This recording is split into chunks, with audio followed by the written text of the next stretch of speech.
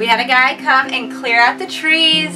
The spot is prepped. Me and Jamie got it all cleaned up over the last 2 days. This is so exciting. We found a really nice delivery guy, and he is here now on time, and he's getting it in with the mule. Big things are happening.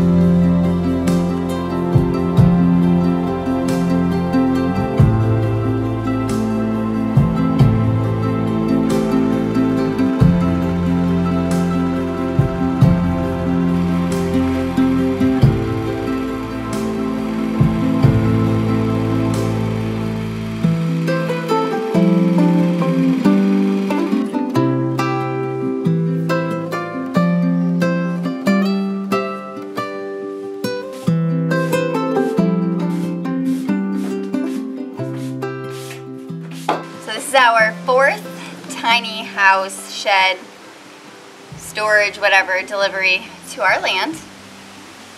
You may wonder why we have so many sheds.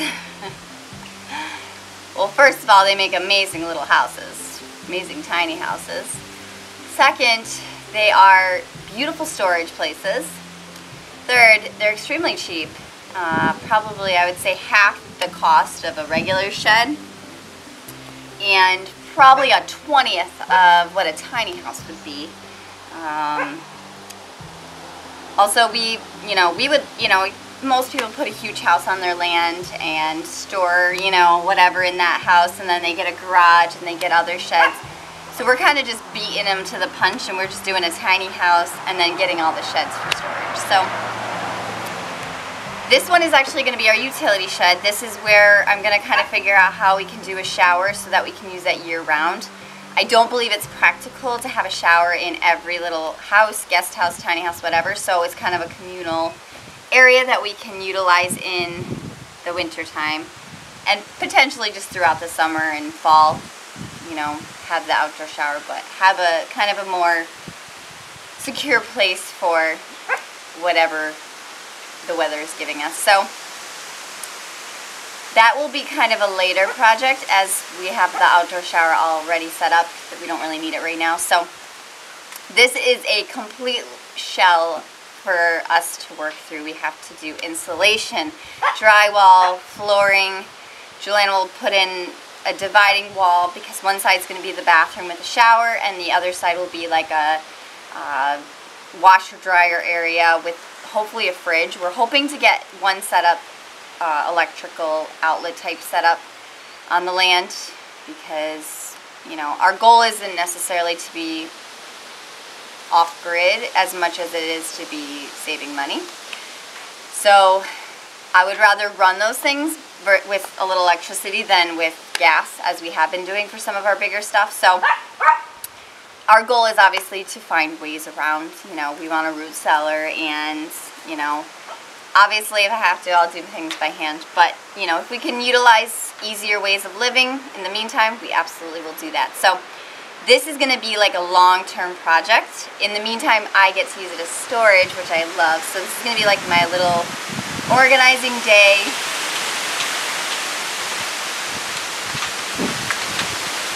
So windy.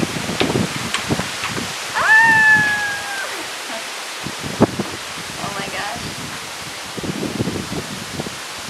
Pretty much I'm moving all of the items of storage out of Julianne's workshop, and I'm gonna move it in here.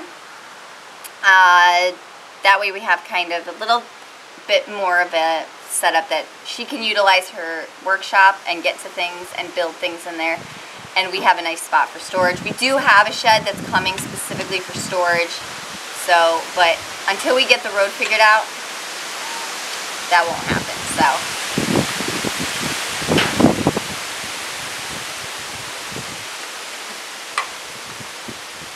Alright, well, let's get to work.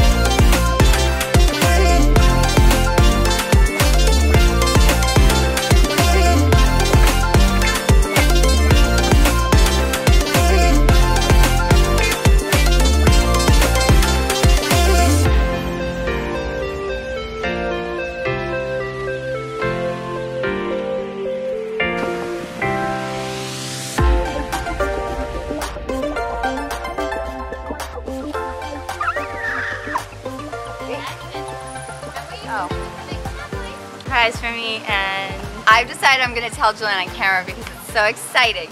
So, by the way, now I feel like I have to be like, I'm so excited and she has no idea why.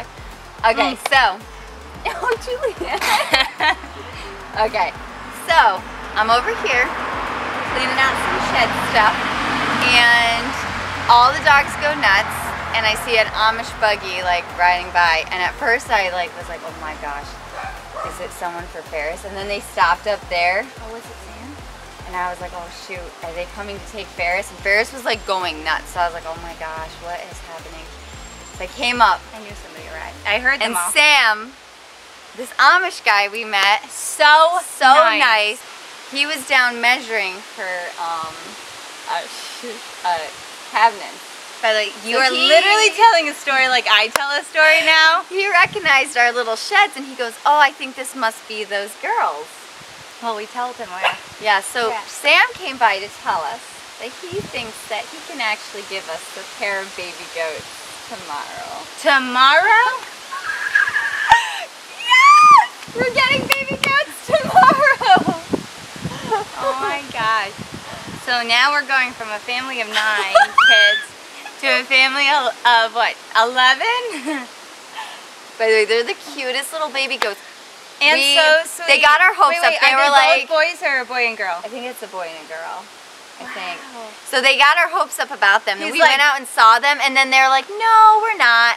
Jamie, so yeah, Jamie, he came by he's to say, like, after seeing how much they support the Amish community with all their sheds. Oh, I can't even believe it. We are literally been praying for goats, and it's kind of crazy because we said, like, it's hard to find goats, first of all. Well, we learned that, so we wanted goats, but we weren't sure about when. So this year was a iffy, but once we learned actually how difficult it is to find goats, we definitely were more about when the opportunity comes, seize it. So we learned about the Sam guy, so we seized the moment, but it fell through. And that was literally a week ago yesterday, or tomorrow. I am like in shock right now. I can't. We are getting baby goats. Like, this is crazy. Okay, so wait, where are the baby goats gonna live? I figure we can put them in there until you get something better down there. We can stick them until the barn's ready. Yeah. So, exciting news, which is good. I came up with this last week to build a tiny little mini barn off-grid. I've watched so many people's stories of the difficulties of ...